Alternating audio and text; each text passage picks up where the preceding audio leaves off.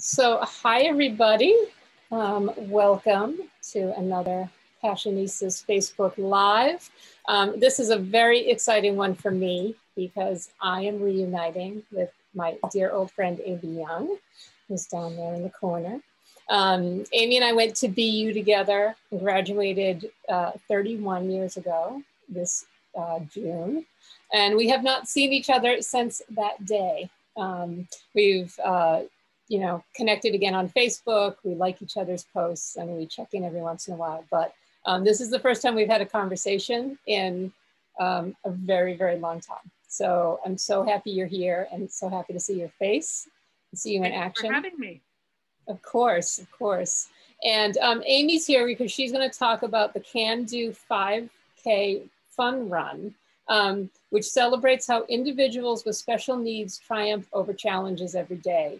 And the proceeds from that event are going to go to support My Village Northwest's events and programs. So Amy's going to tell us all about that. And then part of the reason Amy is here is because we had a contest in relation to our International Passionistas Day. And Amy nominated Jenn Heinrich. And so we chose them to do this Facebook Live. So they're winners of one of our contests. And Jenn is here to tell us about an organization that she founded called Girls Rugby, which empowers girls to reach their potential through sport. So Amy and Jenn have known each other for a long time. We'll talk about that. They will both talk about these amazing organizations that they're a part of. And we encourage you all to leave questions and comments, and we will try and work them into the conversation. And thank you all for joining us. So let's start with how you two actually met each other. Tell us that story. I'm getting the you go. Yeah, so Amy and I both went to a camp called Brown Ledge Camp, which is on Lake Champlain outside of Burlington, Vermont. And it's a all around camp. Amy and I had very different activities that we were engaged at camp. We crossed over in some things, but our passions kind of lay in different spaces. But ultimately that's kind of the beauty of Brown Ledge, is celebrating everybody's uniqueness, their differences, what make, where we align and all that good stuff. And it's an amazing place and a space where Amy and I still are engaged and talk with our friends from there on a regular basis. So that is how we met back in around 1980. So we've known each other for a long time as well. That's amazing. So we love to start by when we talk to women, we like to start by asking them, what are you most passionate about? That's kind of an easy one for me, and it's kind of what's led me to the path of what I'm doing now. But I have found that the thing that makes me tick is helping others to transform their lives or to create something more meaningful in their life. And that's been really what's inspired me and kind of driven me in my later professional years.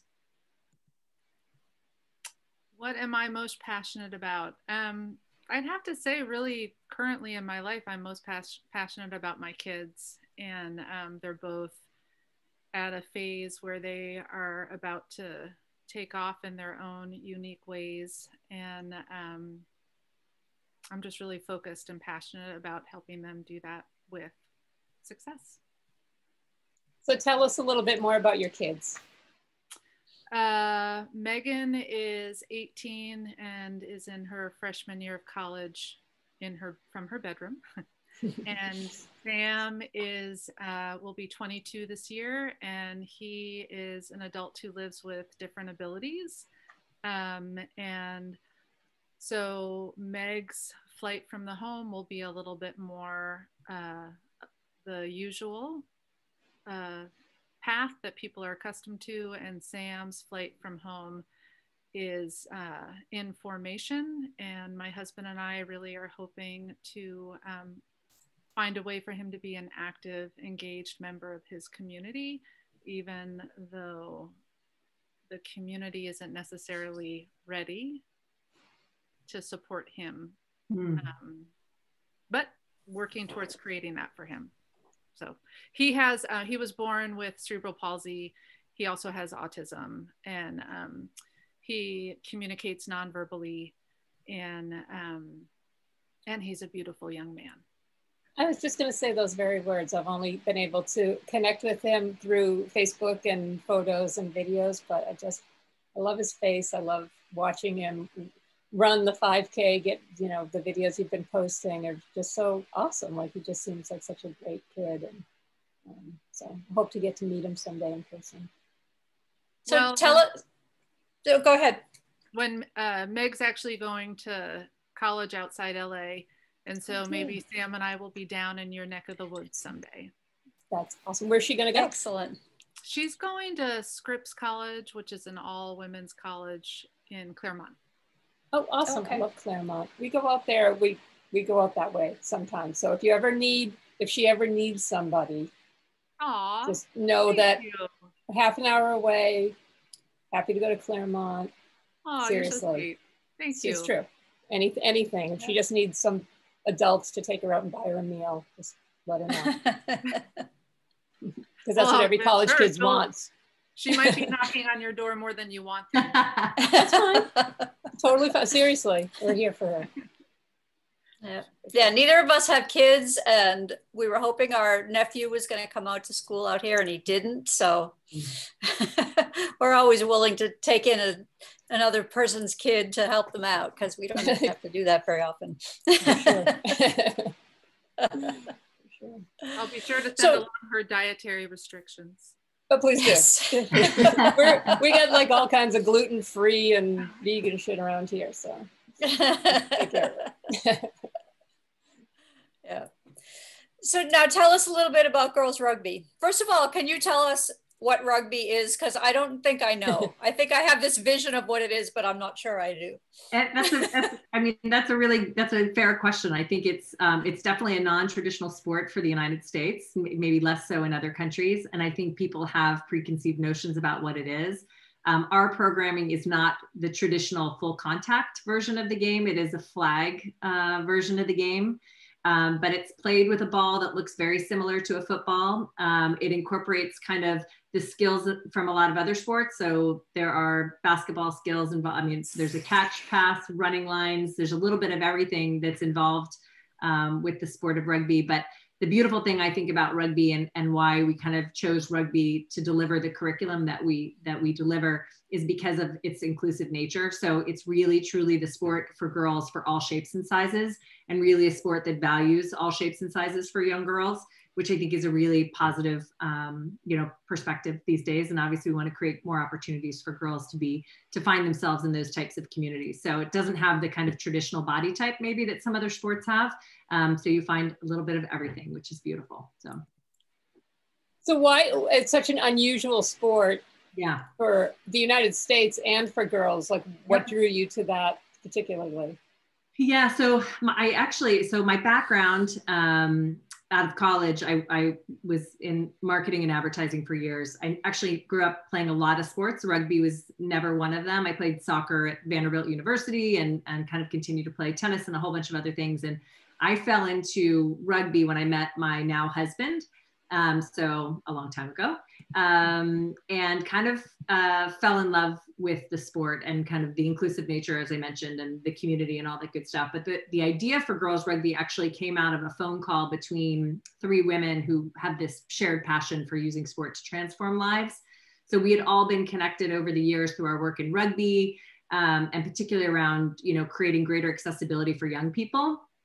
And then kind of the next thing we knew, we were sitting in San Diego, down in your neck of the woods, dreaming and planning about, where we could use rugby as a tool to teach life skills, and also create greater programming for girls everywhere in the US, and delivered in a way that would leave them feeling more confident and empowered to kind of take on the world. So, really the inspiration came from knowing that girls who play sports have higher levels of confidence and self-esteem. They have lower levels of depression. They have better academic outcomes. They also learn important life skills like teamwork and goal setting and other types of achievement-oriented behaviors that are, as we have all learned, are essential to success. So, and part of that was there was a 2011 report the Women's Sports Foundation had put out saying that there was a disparity of about 4 million fewer opportunities for girls to participate in sports as compared to boys. So while progress has been made since 2011, the disparity in access is still pretty great and still in the millions. So with girls rugby, we really wanted to create more opportunities for girls to participate in sport and deliver this curriculum that teaches important life skills that'll serve them both on and beyond the rugby pitch. So awesome. Yeah, I mean, we were and still are indoor people. So we did not play a lot of sports. We played in the pool. That was like as athletic as we got. And I remember when I was working in more of a, corporate entertainment setting, like having a conversation with other women one day, like we didn't learn to play on teams when we were little. We did not, that was not a skill that we were taught because we were just of that age where girls were kind of starting to play sports, but not really. Yeah. And I know I missed some really important life lessons from not doing that. And I really defined myself from an early age as an athlete. Like I started competing at the age of 5 and that was just kind of my thing. And I played everything I could possibly play. But one of the things that we wanted to do kind of with girls rugby is we also, having played for a lot of different coaches and a lot of different teams, is you realize that not every experience is the same and not everybody kind of delivers those really key life skills in a meaningful way, or in some cases, placing winning at all costs above other things, which really is not the greatest message that we should be, sending. And so we've been really intentional about our curriculum. We roll out it's a 7-week program.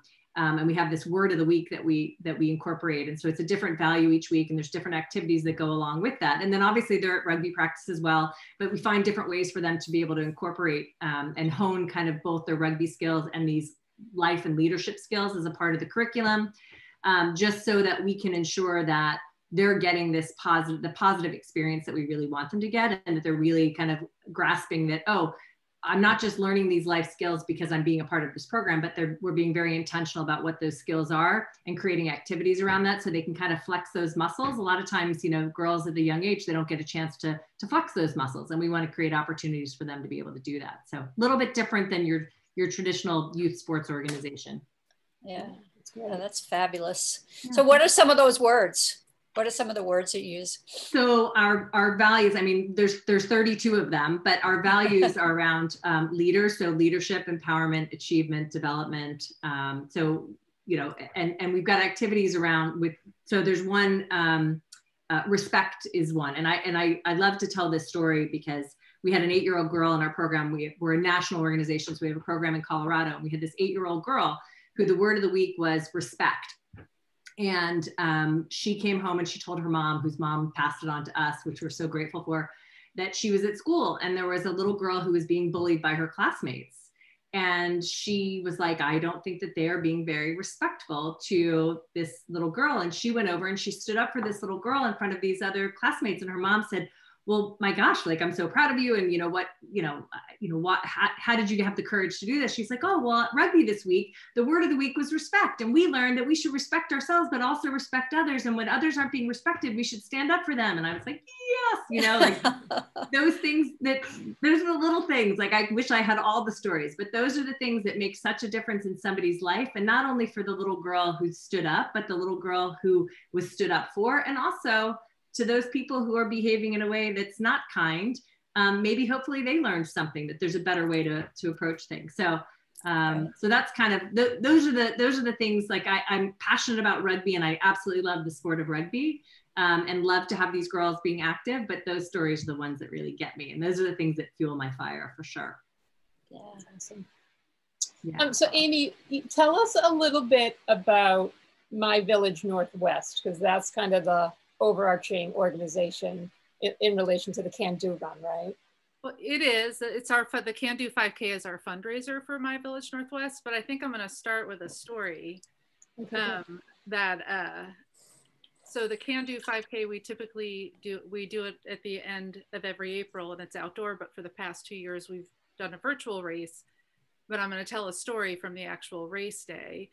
There was this young woman. So the focus of the Can Do is people of all abilities can participate. And our race really focuses on the success of the kids. And so everybody hangs out there. I mean, we have runners who really are going for the time, and we have awards for the people who want to have their times. And the focus is really on the young kids who wouldn't typically think of doing that.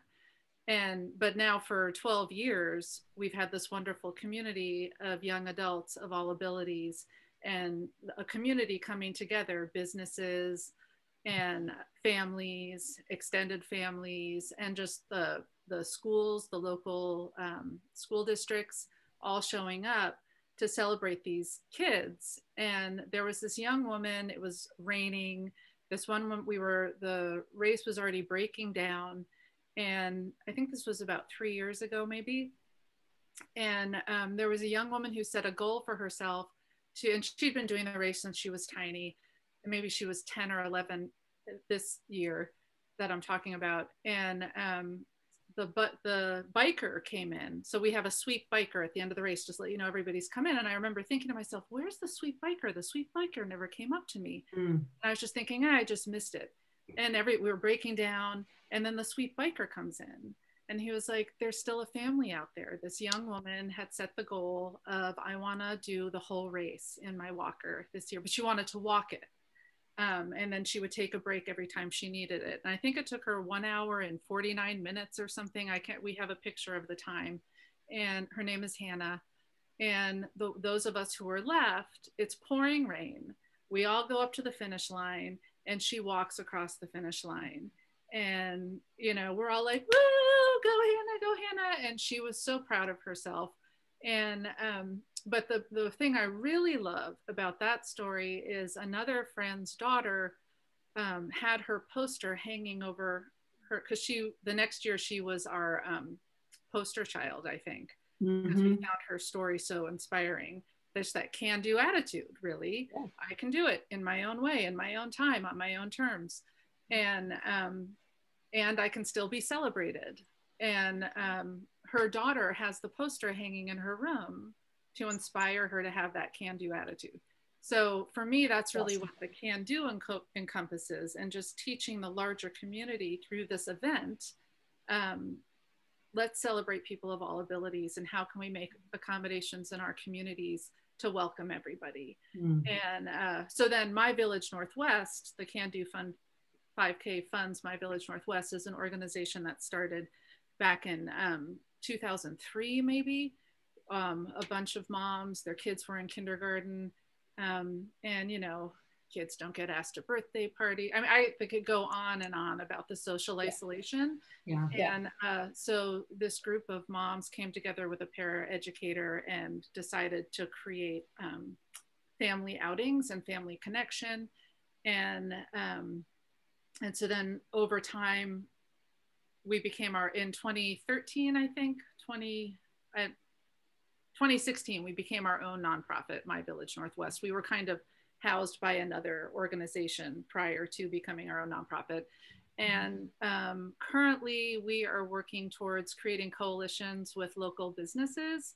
But we got kind of derailed by the pandemic. But we were planning to bring local businesses together and kind of have this dream luncheon where like kind of a speed dating luncheon where you throw two organizations together and they say, well, if we had money, we would do blah, and then go sit with the next partner. And if we had money, we would do whatever. And how to create opportunities into the local businesses for people of different. What a great idea. And so that, hopefully things are starting to open up and we'll have our little coalition. And then we were going to, after that brainstorm, kind of fund whatever ideas really rose to the surface. So that's so cool. And we're doing other stuff, but that's the main focus right now. Amazing. So now, how did COVID affect the race this year? What's it going to look like? Again, we're going virtual. And so I'm just, there's the Can Do 5K Facebook page, and then there's a Can Do 5K virtual Facebook page. And I've been doing a 30-day challenge with Sam. I think we're on day 20. The race itself is the last week of April. So kickoff will be the Saturday or the Friday. I have my dates all messed up. The 20, yeah, I have the 24th. And then I think May 1st is the last closing day. So we'll have kickoff events on the Friday. We'll have closing ceremony on the Saturday, and different businesses are offering awards. So if anybody out there wants to register and sign up and have some fun, join us. Yeah. And they can either Excellent. join Team Sam, which is kicking ass, I have to say. You're like number 3rd with a bullet on the chart. Or they can do it on their own, right? Either way is okay. Yeah, that you can do it as an individual. You can just donate. The local PTAs can, if they get 50 registrations or more, part of the race proceeds will go to that school to create inclusive opportunities within their school. Because so often, so many people want to include, but there's a problem of funding and knowledge, really. So we really want to try to create those opportunities for communities that have the desire to make a difference. Yeah, I mean, we've been obviously trying to, you know, cover all these different women topics of equality and women's equality. And last year when we started the summit, we were like, okay, we need to touch on as many different things as we can. And we really, we met a woman with a disability named Selene Luna, who was in one of our events. And she really has been educating us over the last year, just about disability rights. And it's become a major passion of ours because it feels like an area where it's still, you know, I'm not saying enough progress has been made in a lot of areas. Obviously, we have a long way to go in a lot of topics, but disability rights really seem to be overlooked a lot. And, you know, as Selene and Kara Reedy point out to us all the time, 26% of the people on the planet have a disability of some kind. And many, many people are going to end up with a disability as they age, even if they're healthy when they're young. So, you know, it's in, even if you need to look at something from a selfish point of view to do something good, it's in many people's best interest to be addressing these topics. And we're shocked at how many laws still exist. Like, people with disabilities can be paid less legally in so many states. And, you know, it's shocking to us how poorly people with disabilities are treated. So we appreciate what you're doing. And, you know, we're always here to be allies to people and help spread the word in any way, because this has got to be the next big topic that everybody jumps on board and does something about. As far as I suppose we can't change what we don't see, and people with disability honestly were hidden. And you know, if Sam had been born in the 70s, he would have been sent away. And when he was born, many people said, well, where are you going to send him? To me. As a residual, like an older population would still have that idea of, well, there are places that take care of them. And so, yeah, it's a complicated subject. And much like in the women's movement, it's the suffragettes, it's all the women before that paved the way. And it's the people with disability and the self-advocates who have been out there fighting the good fight, you know, over the long haul. None of this is coming from nowhere. There are people who create the groundwork.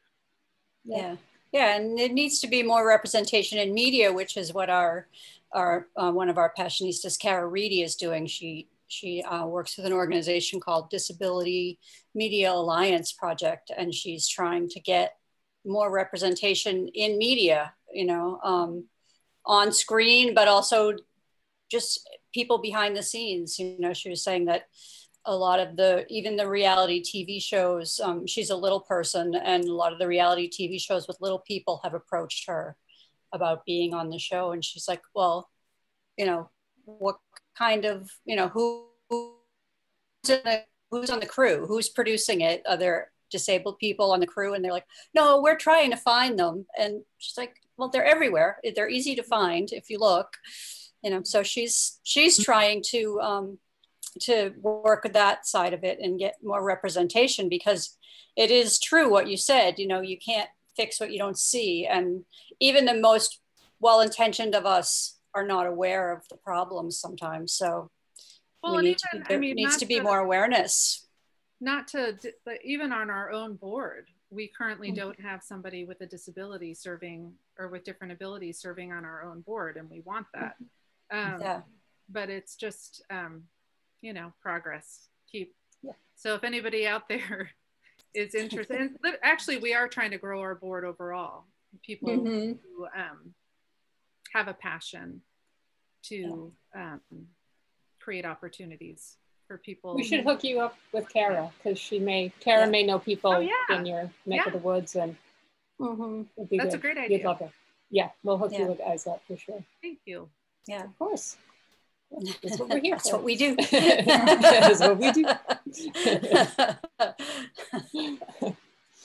So I want to hear more about rugby. So what are the age groups of the girls that are part of your program, and where are the kind of hubs right now? Yeah, so our current focus is on girls in grades 2 through 8. So it's that flag version of the game in grades 2 through 8. And we actually so we're a relatively young organization. Our first programs were in the fall of 2018. And we ran 3 pilot programs, happened to be where the 3 founders were living at the time, where we were engaged in rugby. So in Oregon and Southwest Washington, down in San Diego, and in the Denver, Colorado area. And we have expanded since then. Obviously with COVID, we are actually back out and kicking off programs now, but only in select areas where kind of we could implement our COVID protocols and ensure, you know, all of that we're adhering to the CDC guidelines and kind of all that good stuff. So we're in 5 states right now. So we're in California, Oregon, Washington, Ohio, Pennsylvania, Colorado. I feel like I'm missing one, but we're expanding into North Carolina. We're going to be in Chicago in the fall. We're going up into Canada. So our first province, we're going to be up in Manitoba. But my partners and I, we are all volunteers at this point. So scaling creates some intrinsic challenges when it's a volunteer organization. Obviously, we're actually paying our program coordinators and program managers that are running our programs on the ground. But we want to be really intentional about the way that we scale our programs too. So there is rugby in the United States. There are state rugby organizations that kind of govern the youth and high school game across the country. And we're really selecting, that's part of the equation of where we go. We want to make sure that we don't create these programs in a silo, so they can kind of come through our program. And that if they want to continue either playing touch rugby or full contact rugby, that they have pathways where they can go into a state rugby organization that's running programs for girls. And so that's kind of where we're at. So we didn't really know how quickly it would take off or if it would, and it kind of, exploded on us a little bit. So now we're just kind of managing that growth, and it's a good problem to have, that's for sure. Yeah. So how can girls get involved with the program? So we do have a website, and the website is girlsrugbyinc.com. And there's information there about our program, who we are, what we do, the background, a little bit about the curriculum and kind of what the experience looks like. And then each of the locations. So unfortunately, we're not in every state yet. Hopefully, someday soon that will be the case. But again, we just want to be really intentional about how we scale and making sure that we, maintain the integrity of the program. So, but yes, girlsrugbyinc.com. Awesome. And I just put that in. I put your website, Facebook, and Instagram in the comments in case anybody wants to click on a link over there. Awesome. Amy, we have a question for you, which is there going to be a live feed of any kind of people doing the race? Will people be able to see people in action? Currently, that's a very good question. Currently, we are pre-recording some items, and then on the kickoff and the closing, I believe there will be a live MC. But we have 12 days, 15 days to figure that out, how we're exactly going to do that. But there will be something. There's social media contest. The best selfie gets an award. again, I don't have it in front of me, but we have different awards we're going to do, and encouraging people to post on the Can Do virtual 5K race. There is an actual course in Bothell, Washington. People can go, my family and I will go walk that course. Other people, they can walk a treadmill. You can do it anywhere planet Earth, really. You can walk, run, roll, and post your picture to the Can Do virtual Facebook page and just say, yay, I did it. And registration will go to, another program we do every Christmas. We have Special Santa, where we serve 100+ families who have children with different abilities to have a private sitting with Santa, because the malls can be a little too crazy and overwhelming. And this year, obviously, we couldn't meet in person, so we did a Santa drive-by, and we drove to 100 homes and knocked on kids' doors, and Santa said hello. And so the funds support that, and funds will support community grants for when the world opens up, and it seems to be opening up again. People can apply for a grant to so we have a moms group right now that applied for a grant. They get together and support each other. There's another group of families of Asian descent who wanted to create their own group and have their own support. Another group was at a local church. And so we're really trying to create kind of just this grassroots supporting families. The families get to determine, what do we need? How can we break down the barriers of social connection? And then we try to support them. So that's where the funds go to currently. That's awesome. And tell us what the opening and closing events are all about. What happens during those? That's where that conversation started. The opening events, there will be, every year we give My Village Awards. So identifying businesses who are supportive of people with different abilities. There are 3 different awards, so we'll present those awards. So I'm actually going to have some Zoom conversations and record them. Each year we have a different child who's on the poster, and I've been interviewing them, and so their interviews will be posted. And so I'd say there's probably about 30 minutes really of the race opening and race closing. So it's a race week, so people have a whole week.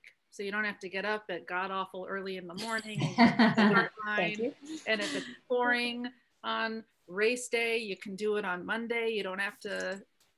So in that way, it's kind of nice. And we'll have the award ceremony. Yeah. That's great. Awesome. What would you both say your biggest challenge has been in this work that you've been doing, and how did you overcome that challenge? I would say, the biggest challenge for us is just general awareness that it's an opportunity for girls. When we first started looking at building girls rugby and what we wanted that to look like, we did a lot of Googling and searching on the internet, and we would try all the different search engines and all different ways to kind of Google girls in rugby in the United States. And undoubtedly we would get women's national team pictures, men's national team pictures. Typically we would get bikini football with the pads, and there just was not that whole idea of if you can see it, you can be it, just really didn't exist for girls. And so we have been really intentional about creating assets and opportunities for girls to see themselves. So making sure that we're capturing our girls that are truly all shapes, sizes, backgrounds, what have you, so that they can see themselves in this and say, oh, this is an opportunity for me. I see myself in this. And so that parents can say, oh, this is an opportunity for my daughter. And just kind of the perception of what rugby is. And, for me, having played mainstream sports my whole life, it was, I learned a lot of amazing things being an athlete, growing up an athlete. But a lot of times it's kind of like you win, you lose, you go home. And the beautiful thing about rugby is that it's this sense of community, right? So it's the only sport that I know of where win or lose afterwards, let's say you and I, Amy, played on different teams, and I might need to know something about you at practice on Monday from the social that we had afterwards. So we sit down, we have a meal together, you hang out, the coaches, you know, might do speeches, the captains might do speeches and or whatever. And it's this whole idea of building a sense of community and camaraderie and showing respect and being a good sport. So kind of all of those things. And I think getting that information out. So the awareness, not only that it is for girls and what does it look like, and building those assets so that girls can see themselves in the sport, but also making sure that people really understand what it's all about. Like our last day of the season is not your traditional championship. We actually have a family daughter day. So parents and guardians can, or brothers and sisters will have an opportunity, girls will play first, and then they'll have an opportunity to go on the field with their brothers and sisters and cousins and moms and dads and have an opportunity to participate. It might look a little different this year with this season with COVID, but that's the intention, is about building that sense of community and belonging and a support structure. So just a little bit different. So I think it's just that general awareness, that visibility piece, and kind of getting the word out that it exists. And this is an opportunity, you know, great opportunity for girls to participate in. How about you, Amy? I could just say ditto to all that. That last phrase you just said, of, you know, social connection. I can't remember how you phrased it, but really ultimately that it's really difficult to do. And honestly, there have been so many challenges starting from the day Sam was born to, and so many gifts and things to celebrate. But Amy, a little bit what you were talking about in terms of the way my awareness has grown to this marginalized segment of society that none of us know about, or we're really starting to know about. But then, okay, now the real work starts. Do you know what I mean? Like, there's so many people who are like, sure, Sam can participate, but you're like, there's a lot of work and framing that needs to happen for that to actually be successful, and that costs money. And that takes patience and willingness, and that's really challenging. That's really challenging to figure out how to. Okay, people see now. I now see people with disability, right? I see it, but it's a different game altogether to create opportunity and true inclusion. Right.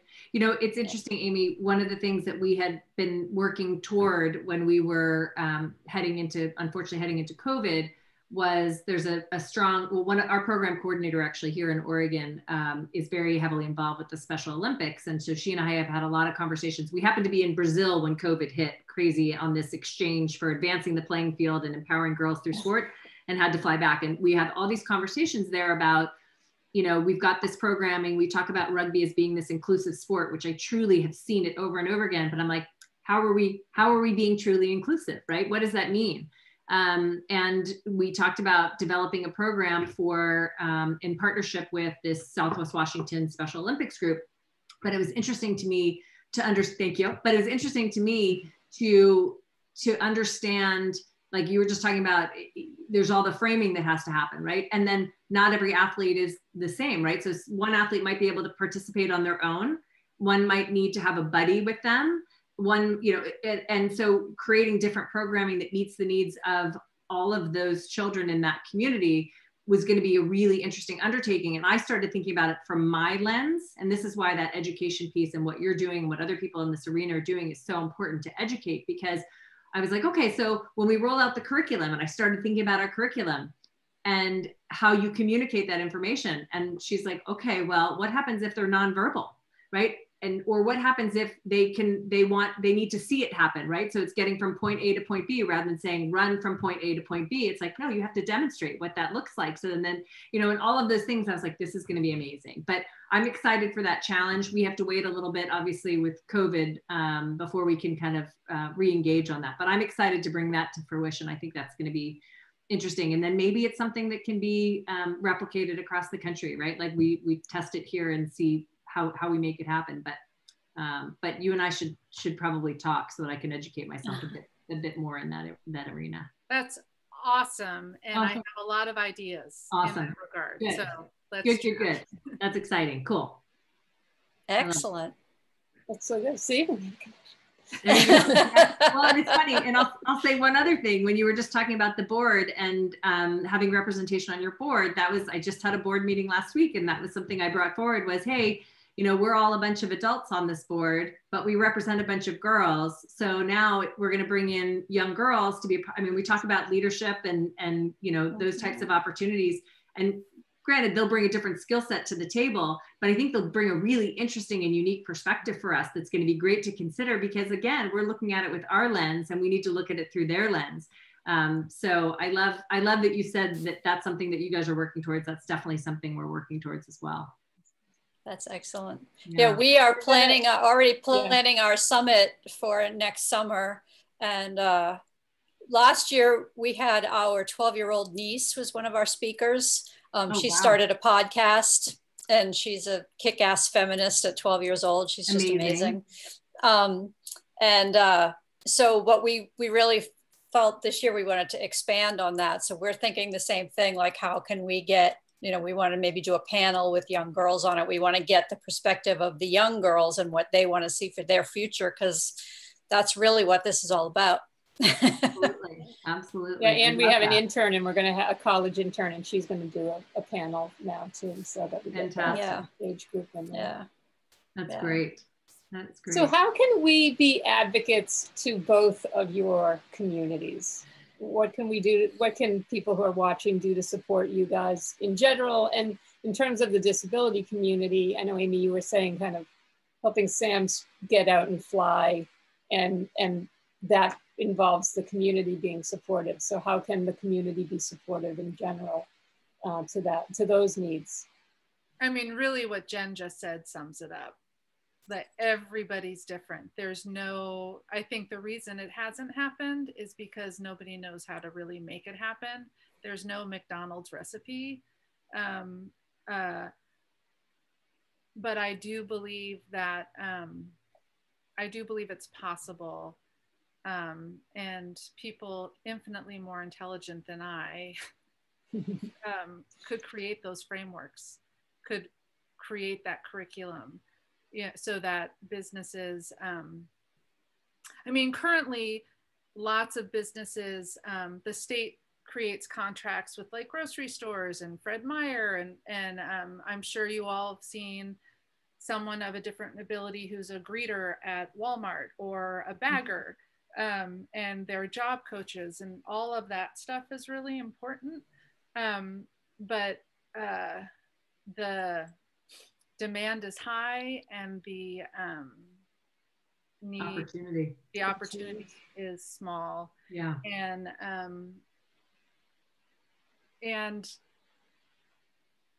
so it just creates more thought and intention. So, Jen, when you were talking about as you upsize, or as you, what was the word you used? As you scale. So to scale people, full inclusion, to bring that to scale is expensive. Yeah. So really, I think a large part of it is funding. Yeah. So if people want to help in our local community and our small little nonprofit, sign up for the Can Do 5K, and we'll use those funds to try to do what we can in our own little backyard in our part of the world. Because that's what we are. We're a really grassroots local organization.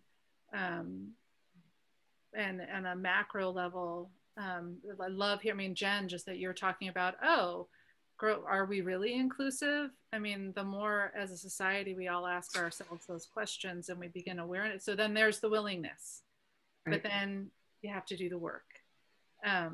So really that's get willing, educate yourself, and then ask, how can I make it possible? Right. And I think the beautiful thing is that when you start asking those questions, it opens your eyes, and it opens the ideas start to flow, and you said, for me, and yes, there are some things that we would have to implement. But for the most part, I see our programming, as long as we can deliver an effective product, right? As long as we can deliver, like, to some extent, keep the programming intact, but deliver it in a way that's going to be meaningful for those kids to participate in the program. Like that's the thing. And so for me, it's, I need to know more. I need to know what that looks like. I need to understand what meaningful means. I need to and kind of all of those pieces, right? So that I can understand how to kind of reframe my own expectations for what that might look like. But I don't think that the cost, for us at least, I don't see that cost is going to be a barrier. So for me, I mean, because everything, obviously the funding piece is huge for any nonprofit organization, right? So the more money we have, the better work we can do, and the broader our reach can be, and kind of, all that good stuff. But I see this for us. I'm excited about it because I see this for us as just kind of a natural extension. And the beautiful thing about rugby too is there are already rules for wheelchair rugby. And granted, not all kids are in wheelchairs, but we've already gone down that path. There's blind, deaf rugby. There's all these different rules for all these different variations of the sport already. And so this is, again, just kind of how do we reframe this and how do we deliver this in a meaningful way that's going to make an impact on that. In our case, little girl, but little girls and little boys, so they get to participate and feel included. And that to me, I think is really important. It's something we need to be intentional about creating. So I'm excited. And then they'll all grow up and it'll all make sense to them. Right. Mm-hmm. Right. Yeah. Right. Totally. Yeah. Yeah. And I think the grassroots thing is so important. I know from talking to Santina Muha, who has done a few events with us. She's in a wheelchair, and her advice was just like, if you're in a restaurant and you see that they don't have a wheelchair accessible bathroom, say something. Right. It doesn't affect you personally, but if enough people say to them that that's an issue for them, that they have a problem with the fact that you're not accessible, the restaurant's not going to want to lose business, and they're going to take that seriously. Right. So it does feel like each little incremental thing that every person can do that, it helps chip away at the bigger issues. For sure. Yeah. For sure. Yeah. Excellent. So tell us again, both of you, where people can find you and websites, social media handles. Go ahead, Anne. You can find My Village Northwest at myvillagenorthwest.org. The Can Do 5K, cando5k.org. And if you want, join us on Team Sam. Facebook, Can Do 5K, or the virtual page where you can post your own progress. Excellent. Team Sam. And we're at girlsrugbyinc.com. And like Amy, we're on Instagram, we're on Facebook, we're attempting to be on Twitter. We're learning the Twitterverse. It's a foreign concept. But then each of our locations actually has their own social media handles as well. So like Girls Rugby in Oregon is Girls Rugby Oregon, or Girls Rugby San Diego, or Girls Rugby Pennsylvania. So yeah. But yes, you can find us in all those spaces. Excellent. Yeah. Thank you both so much for taking the time out of your days to do this. And Amy, it's so good to see your face and to actually hear your voice. And your voice. Cool. Yes. And, thank you, both of you, for doing this. What great fun work you two are doing. Yeah, thank you. We're very lucky, and we get to do it together, which is makes it even better. But we're always here for you guys. So anything that comes up that you need promoting and spreading the word, don't hesitate to reach out so that we can do that. Awesome. And hopefully we'll see you in LA and or in Claremont. And I'm serious about Meg if she needs anything. Thank you. We're a phone call away. Yes, thank you, ladies. It's such important work you're doing, and I just am so appreciative that you're shining a light on it. And I'm appreciative that, Amy, you took the time to nominate Girls Rugby, and that I get to spend 45 minutes with you ladies. It's awesome. Thank you for that. Good way to spend the day. That's exactly. Excellent. Yeah.